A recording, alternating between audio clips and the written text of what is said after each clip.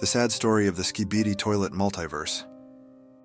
In a quiet suburban neighborhood nestled behind a white picket fence lived a man named G-Man. He was an ordinary scientist with an extraordinary curiosity for the unknown. Every day he would tinker in his cluttered science lab, conducting experiments that often left his neighbors scratching their heads. G-Man was known for pushing the boundaries of science, and that fateful day was no exception. As usual, G-Man was engrossed in his experiments when he noticed something peculiar. A door in the corner of his lab that he had never seen before. It bore a sign that read, "Do not enter," in bold red letters. His curiosity, as always, got the better of him. He approached the door cautiously, his heart pounding in his chest, and without a second thought, he pushed it open. To his astonishment, G-Man found himself in an alternate universe unlike anything he had ever imagined. The Skibidi toilet multiverse. This strange realm was inhabited by Skibidi toilets that possessed human-like qualities. Skibidi toilets served customers in charming cafes, worked on construction sites, and there were even scientists among the toilets.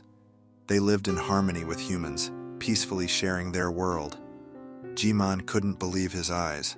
He watched in awe as the Skibidi toilets and humans laughed together, worked together, and even conducted scientific experiments side by side.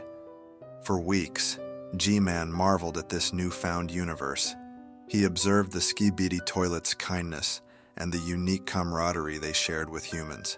It was a world of unity and cooperation, a testament to what could be achieved when different beings came together in harmony.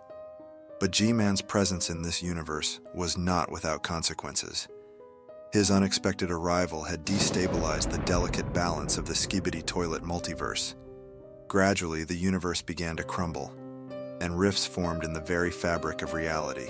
The Skibidi toilets, once gentle and friendly, started to panic as their world disintegrated before their eyes. Buildings crumbled, cafes turned to rubble, and chaos erupted. The once peaceful Skibidi toilets were now filled with fear and confusion.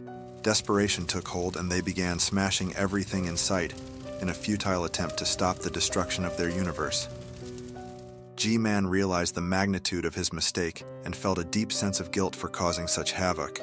He knew he had to find a way to make amends and save the Skibidi toilet multiverse. With the help of the few Skibidi toilets that remained unaffected by the chaos, G-Man worked tirelessly to reverse the damage. They devised a plan to stabilize the rifts and repair the crumbling universe. It was a race against time, but with determination and cooperation, they managed to mend the rifts and restore some semblance of order.